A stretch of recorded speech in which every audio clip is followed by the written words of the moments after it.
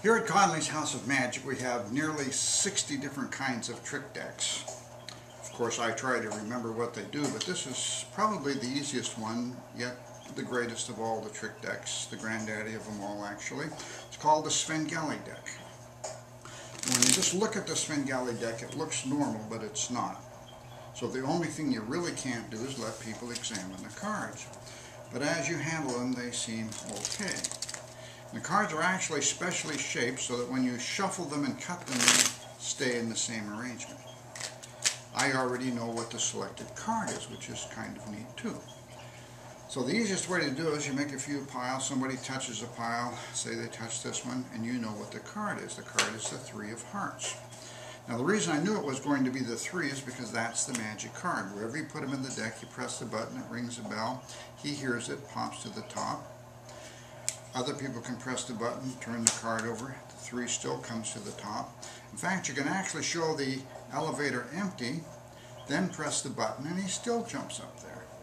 Now, as soon as you do that, somebody out there is going to think there's more than one 3. In fact, usually somebody thinks it works because all the cards are 3s.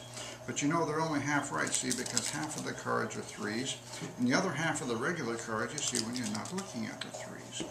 But if I tell you how it works, it's not fun. And besides, if you take a regular card, place with the 3s, take a 3 and place with the regular cards, then automatically all the 3s become regular cards, and all the regular cards, of course, become the 3s.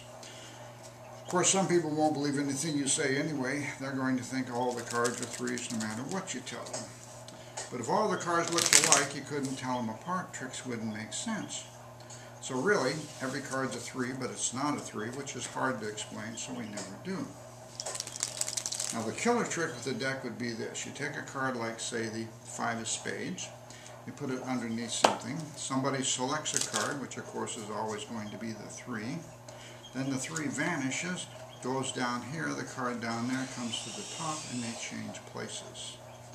That's called the Svengali deck. Comes with a book of 101 tricks, which is more than you should know anyway.